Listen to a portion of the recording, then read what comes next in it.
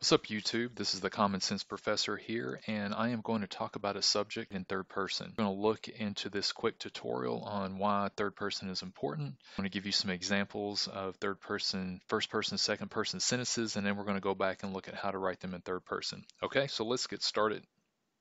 So why is third person important? That's one of the first questions I hear a lot of students say. A lot of people think when we do papers and research papers or any type of professional or academic papers, stress importance of third person. I think this is stupid. Well, a lot of times students are used to writing narrative form, which is generally in first or second person, and this is just new. It takes some getting used to, but one thing you have to remember is that whenever you're writing in academics, third person point of view is usually a lot clearer and allows the writer to come across as more credible.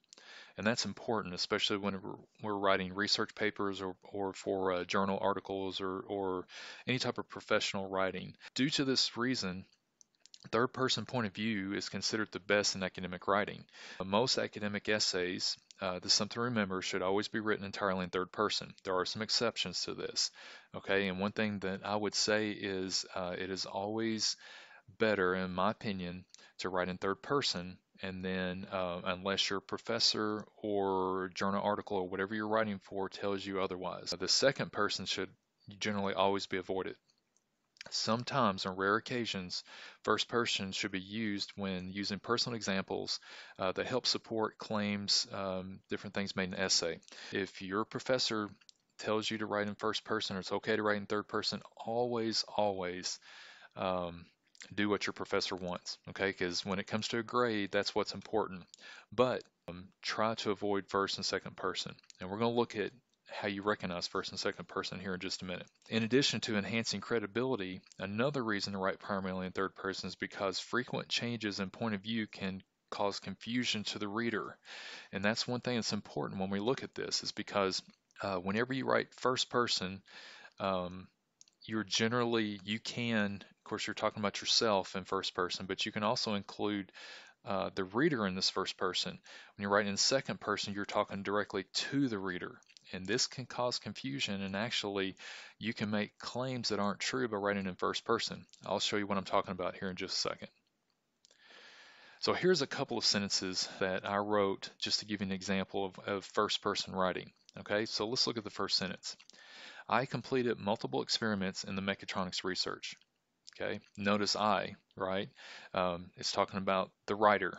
The writer completed multiple experiments in the mechatronics research. Okay, that's first person. The next sentence is the data is evident when we need to produce less carbon monoxide in the United States. Now, if you look at this, notice we, okay, that's first person, but what are you doing there? You're including the reader into, you're basically saying that the reader needs to produce less carbon monoxide in the United States. Well, what if the reader is from China or Japan or somewhere like that, and you are actually including that reader into this, assuming that everybody that's reading this article is from the United States? Okay, so that's wrong. So first person point of view makes direct references to the writer. Okay, first person occurs primarily through the use of the pronoun I.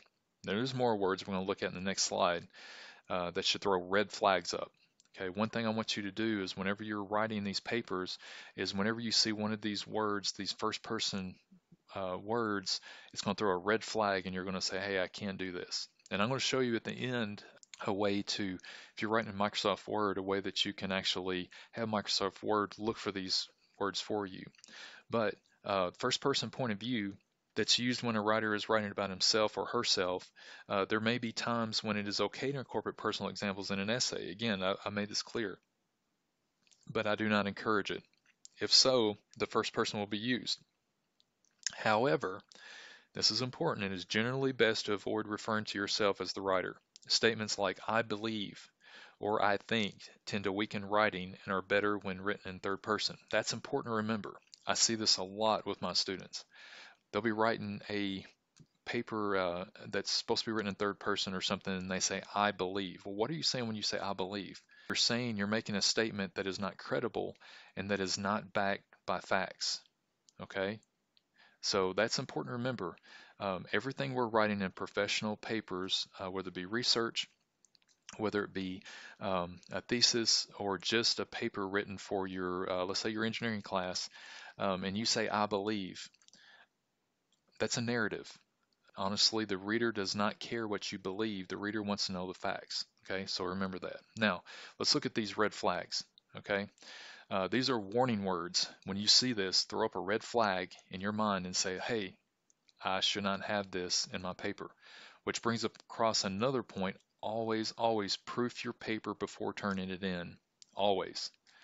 I would even suggest to have somebody who is that you know that's close to you that's good at writing to proof your paper for you, because a lot of times whenever you're proofing your own paper, you write like you talk generally, and so a lot of times when you're reading it, you might not be able to understand some of the mistakes that you make because that's the way you talk, it's the way you communicate. Well, if you have somebody else look at this, uh, that helps. So these are the red flag words. Okay, if you have I, me, my, myself, mine, we, us, our, and ourselves in your paper, you're writing in first person. You need to change that. And I'm going to show you some ways to change that. Again, it takes some practice writing in third person. But these are your red flag words, okay? And we're going to look at these again at the end. So now we have to ask a question, what is second person? Well, let's look at some sentences that's written in second person. Here's one of them. In order to prepare the data, you will need to first create a clear analysis plan. Did you catch one of that second person? The word you, okay? In order to prepare the data, you will need to first create a clear analysis plan. What if the reader is not going to be preparing the data? Why did you include the reader into this? Again, never write in second person when it comes to professional papers. Here's a second example. As an engineer, you will need to follow the National Society of Professional Engineers, NSPE, Code of Ethics. Okay, so what would be the problem with this? Well, what if the reader is not an engineer?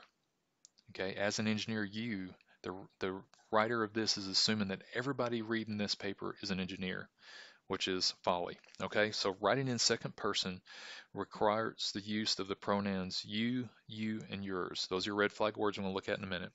This point of view is used to address the audience in technical writing, advertising, songs, and speeches.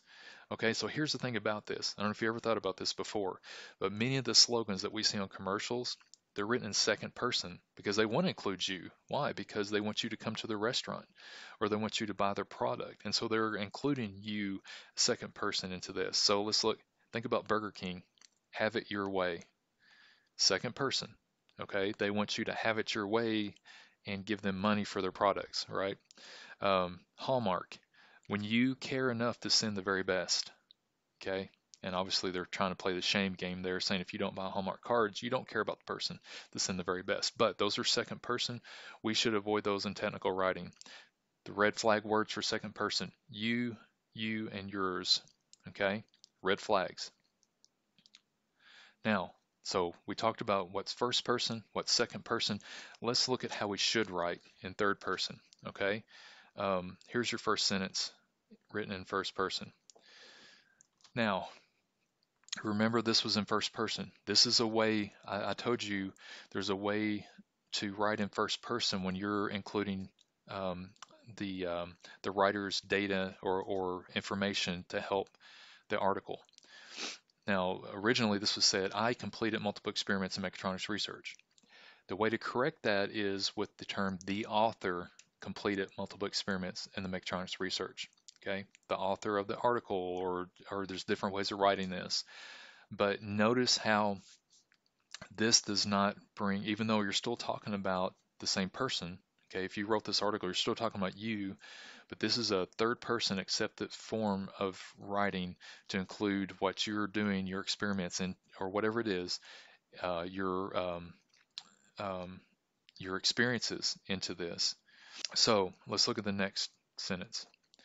The data, and that's a misprint. It should say the data validates. I'm sorry about that. So the data validates that Americans need to produce less carbon monoxide. Remember that first sentence said that as Americans, we need to produce less carbon monoxide.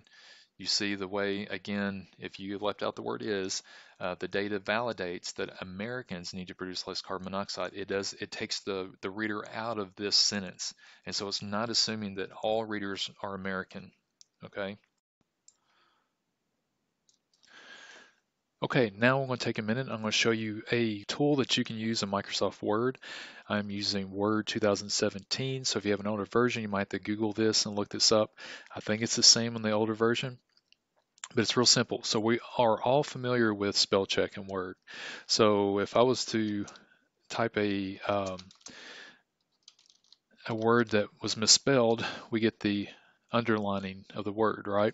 Well, I'm going to show you how you can have Word detect first person, just like it does spell check. It's a different color underline, but here's what you need to do. So you need to go under File, Options, and this is really hidden, so I'm going to warn you about that. But you go under File, Options, and then we're going to go under Proofing. And then if you go under the correcting spelling and grammar in Word, under this section here, we're going to go under Settings. Again, it's really well hidden, okay? Now this is divided up into grammar, and there's some good things in here, so you need to make sure that some of these are checked when you go through this. I'm not going to go into a lot of the other, we're just focusing on first person here, but capitalization, I don't think that's checked, or fragmented run-ons. This is something I see a lot of. A lot of students make mistakes with this, is a lot of times they create run-on sentences where it should be 2 or 3 sentences. They have one long sentence that's too much, and so that's a good one to check. But what we're going to do is we're going to go under Style, and we're going to look underneath here, here it is right here, towards the bottom, Use of First Person. I'm going to check that. I'm going to hit OK. Hit OK again.